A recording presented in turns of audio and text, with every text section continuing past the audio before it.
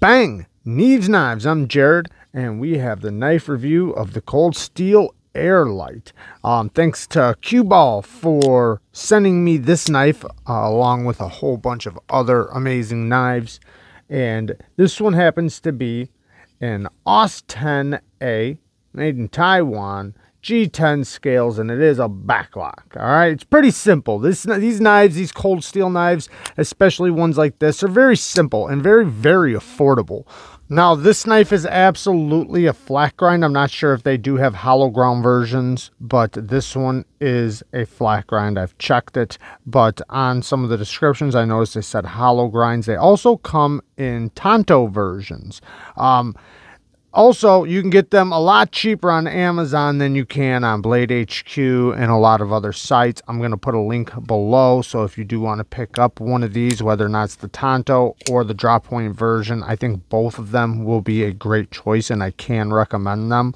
The tanto is an American tanto blade shape, so yeah, definitely if you want to get one, check out the links below.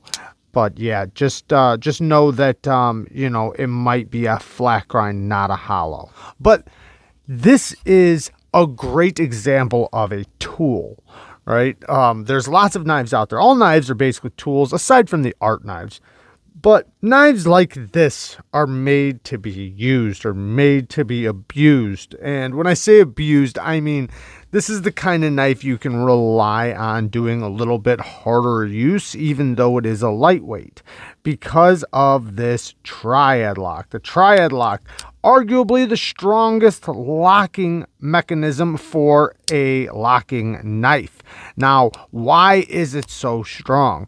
Well, you know, the regular conventional backlock, you know, was a spring right here that would fall into the groove of the blade, and it would just fall right in. Well, Andrew Demko, when inventing this lock, decided to put a stop pin in, which, you know, a lot of you guys might think, well, that seems very simple. But what it does is it makes three forms of contact. We have the pin here. You can see how this has like an L shape, you know, where it's just a pin up, and then it goes like this, has a groove. That falls right behind this stop pin. And when it falls behind or when the blade hits the stop pin, now what it's doing is it's squeezing pressure behind the stop pin, basically always making the lock stronger. Even when you push on the spine, right? Even when you're pushing on the spine, it's basically, this is always wedging itself stronger and stronger into the stop pin, stopping this from folding on you. Now, in order to unlock it, you have to push this button, release that pin or spring away from the stop pin, which now it will let it fall. But you can slow roll it, and you can actually hear the lock engage, which is really nice. You really hear that pop from the lock, or you can just thumb flick it. If you're really good, you can reverse flick it, because it does have a thumb stud that is screwable. You have a little flathead right there. Now, this will work also for lefties because it is an ambidextrous knife with a reversible pocket clip. There is something about a back lock locking into place that's very satisfying.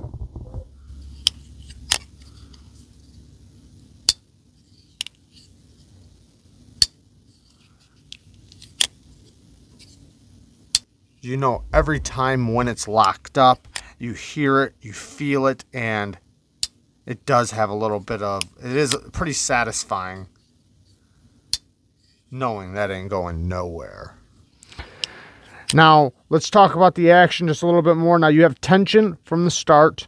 That's why it'll always come back into the handle. Once you overcome that to about right here, now it gets pretty smooth all the way up until right here, and then it basically locks itself in place. Really nice.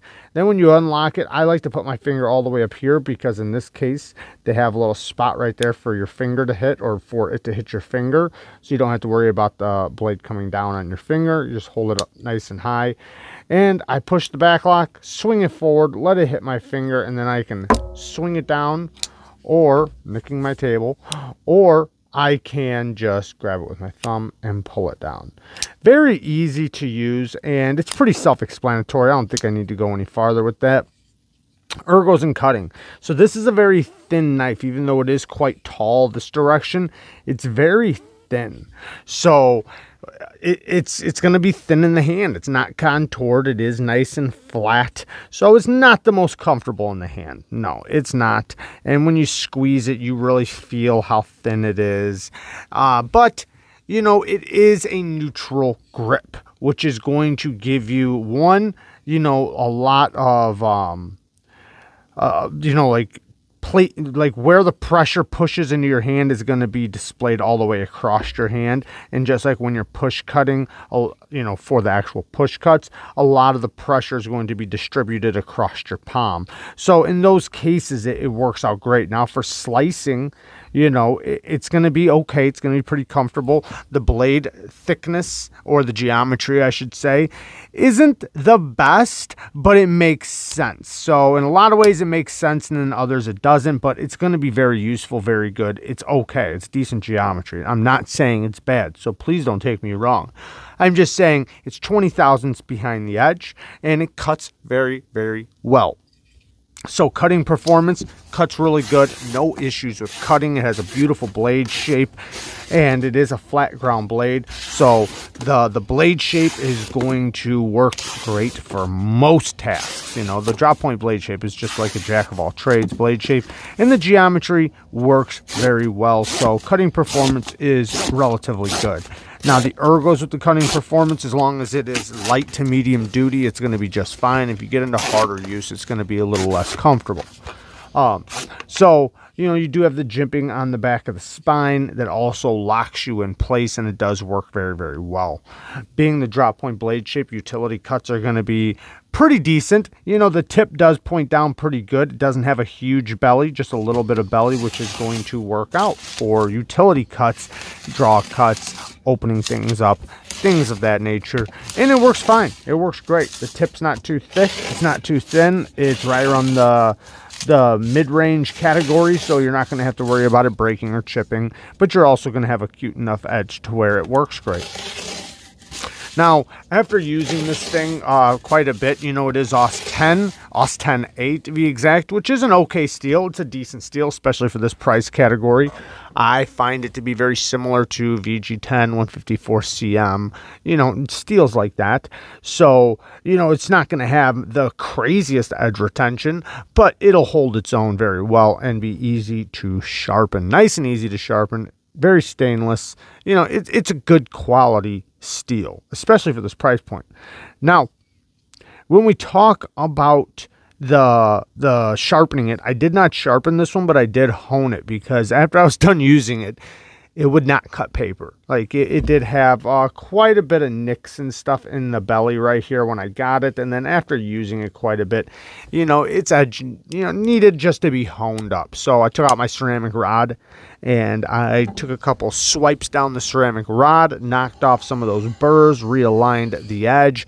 Then I used my Urban EDC Strop, or no, yeah, Urban EDC Strop. Yes, my Urban EDC Strop that I got from Urban EDC Strops with a 1 micron diamond compound, and stropped it back up, and then it was back to good, and it was cutting receipt paper just fine. There is one little tiny nick in the edge, but besides that, I mean, it's really good.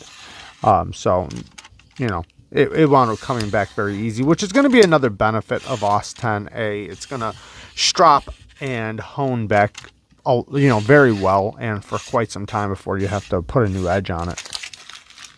In and out of the pocket. So it's slim.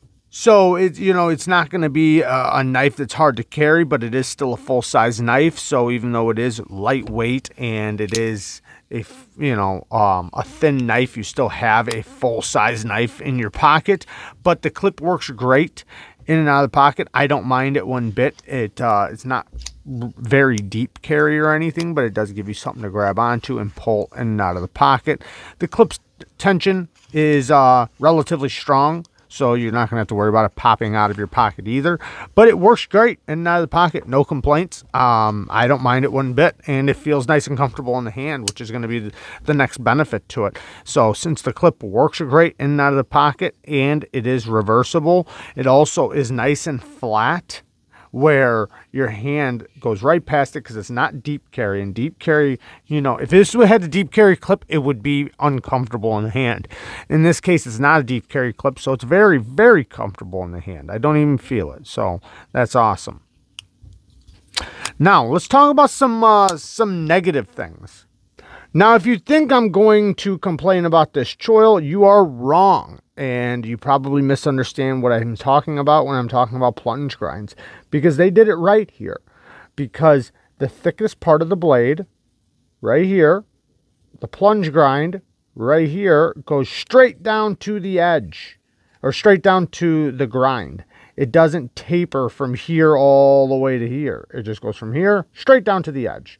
So it makes it to where when you do sharpen it, you're not going to have to worry about a smile or anything like that. And you can always add a little notch like it comes with a little diamond file. Very, very easy to do. Anybody can do it at home, and they're very, very cheap. They're about $7. And with knives like this, with this type of plunge grind, it's very easy to put on. So no complaints about the choil. And, you know, it makes it to where when you sharpen, you can go all the way back to right here and sharpen, just like a Spyderco. Now, some complaints I do have. I do like that they used big hardware for the pivot, but not for back here. So this is awesome that they did the big hardware for the pivot. But back here, it's T6s. I would prefer T8s. You know, these aren't really knives people take apart very often, but still, I would prefer it. And since it's a reversible pocket clip, that'd be nice as well. Next little thing, I do think a Boyd dent, everybody always reminds me, the Boyd dent would have done this a little bit more justice because this has a strong back lock. Now, just that little, some people don't like the Boyd dent. I'm just saying I think it would have been nice because it would have made it just a little bit more comfortable to unlock. And it's not bad, but just, you know, that little tiny detail would have improved it just slightly.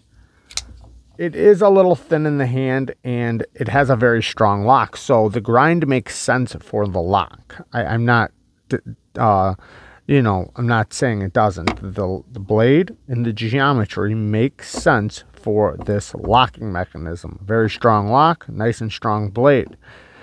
However, the ergos don't really match the two. Now, I'm not saying it's bad. It's not. It's fine. It'll get you by, and it's a tool. It's just fine.